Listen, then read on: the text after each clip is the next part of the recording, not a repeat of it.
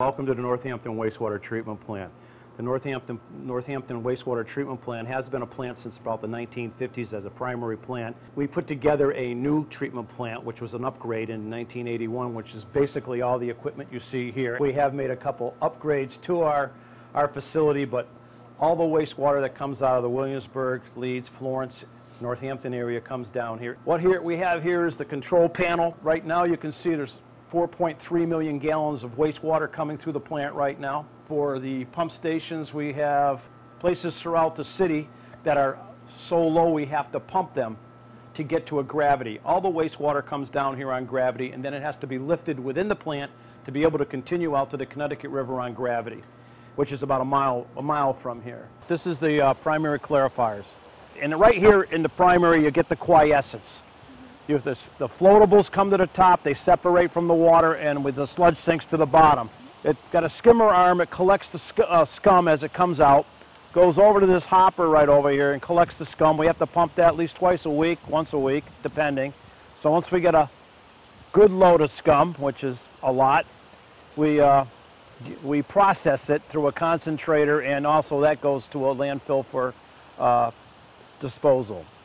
So as the water comes in here and gets quiet, as you can see, what comes out under the baffle and over the sawtooth wear is a clearer liquid. It doesn't have the grit in it, doesn't have the rocks in it, doesn't have the rags in it.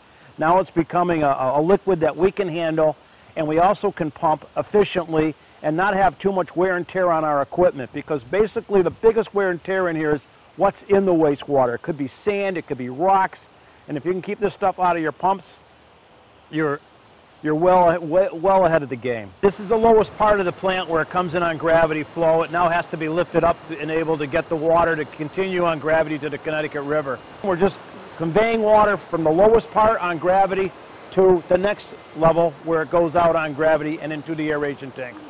We have eight aeration tanks online right now. Each one holds about 250,000 gallons of liquid.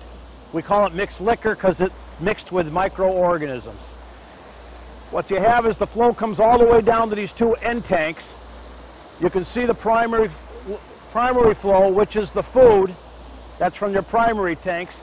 And over here, that brown liquid is coming from the bottom of your secondary tanks. That's your activated sludge, and that's reintroducing colonies back in here.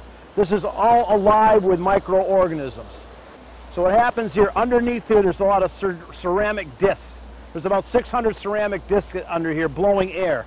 So we add the food, the primary, we add the air, we add more colonies, and you have a living entity. So once the liquid goes through the aeration tanks, it comes out as a mixed liquor into our secondary clarifiers. That will sink to the bottom, and that will form a secondary sludge, a WAS sludge. And the water coming out under the baffles and over the sawtooth wears, that will be the water that now is going to the Connecticut River. There'll be one more step of process for this water before we let it out of the plant. This is the final step before the Northampton wastewater effluent goes to the Connecticut River. It gets hit with chlorine. As it comes around, what microorganisms that are not wanted are now being killed, pathogens. And it goes out to the Connecticut River, and by the time it gets to the Connecticut River, it's pathogen-free within the standards of EPA and DEP and ourselves, and good to play in. Well, this is the laboratory in the Northampton Wastewater Treatment Plant. In here, we do sample all the different liquids you have seen during the tour, and also the cakes, the solids. And what we do is we have to abide by the EPA rules and the DEP rules. We do data on a daily basis. We do the pHs, we do the settable solids, we do alkalinities, and that is all done by a lab tech that comes in here. We sampled various places of the treatment plant. Right here is the raw, which this is a sample of raw wastewater taken from the main line coming in, and you can see that it's kind of cloudy here, and then there's a whole bunch of settables in here. And we write down these numbers. This is the water coming out of your primary tanks. That's your primary sample. And this is a little cloudy, but yet it doesn't have the grit and the dirt and some of the debris in it.